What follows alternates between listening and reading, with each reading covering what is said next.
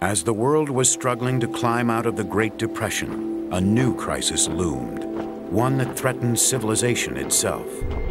Adolf Hitler came to power when Germany was still reeling from her defeat in the First World War. Its gold reserves were empty, its currency worthless. With a promise to restore Germany to its former glory, Hitler set out to rebuild its empire. To do so, he needed gold.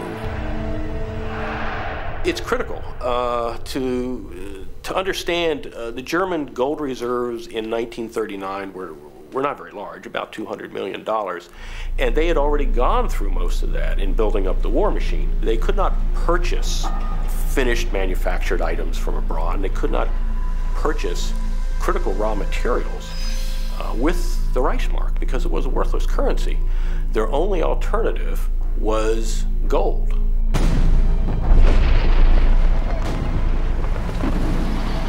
As the German army rolled over Europe, it plundered each nation's gold reserves. In 1938, Czechoslovakia with its $30 million in gold. In 1939, Poland with $85 million in gold. This started in 1938, actually, with the Anschluss in Austria. They had taken the Austrian gold reserves, and then in 1939, when they finished occupying Czechoslovakia, they took the Czech gold reserves. As the war started, as they would overrun a particular country, they would take the gold. Much of Hitler's golden plunder was stored at the Reichsbank in Berlin. But the tide was turning for Hitler's thousand-year Reich. Day and night bombing by the Allied air forces systematically destroyed Hitler's war machine, attacking at its very heart the industrial infrastructure built with the help of stolen gold.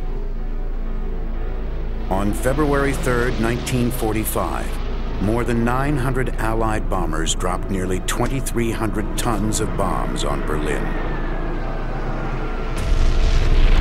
The city was devastated, and the Reichsbank nearly destroyed.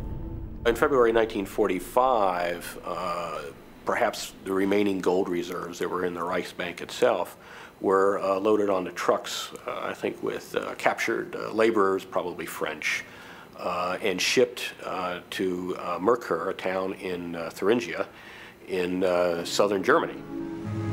That spring, Patton's Third Army rolled across Germany like a juggernaut. Entering Merkers on April 4th, they heard rumors of a top-secret cargo recently trucked in from Berlin and buried in a nearby potassium mine. Curious, several GIs decided to investigate. Half a mile down in the mine, they stepped off an elevator and froze in their tracks. The tunnel was blocked by a large steel door. A message was sent to Patton. What should they do? Patton's reply, blow the door. The Army engineers were going to blow down the door until someone realized you could, with just a half a stick of dynamite, you could blow up the bricks next to the door and not have to worry about the vault. Inside were more than 7,000 carefully stacked bags. What they found inside those bags was so unbelievable that three of the most powerful men in the world had to see it for themselves. George Patton, his superior Omar Bradley, and the Allied Supreme Commander in Europe, Dwight Eisenhower. The brass had come to behold the gold. More than 8,000 bars of gold bullion, 2,000 bags of gold Reichsmarks, British pounds, French francs, and American $20 gold pieces, and hundreds of bags of gold coins from other countries. As Patton walked toward the back of the mine, he noticed an eerie cache of loot. At the back of the room was primarily the property that had been taken from concentration camp victims, stored in suitcases, just piled full of silverware, wedding bands, gold teeth. Each bag, box, and trunk was carefully inventoried and labeled with a tag marked Melmer. And Melmer was the German SS officer that made trips to the camps, the concentration camps, and collected the gold teeth, the wedding bands, the gold watches, and took them to Berlin. And he made at least 77 deliveries during the war of this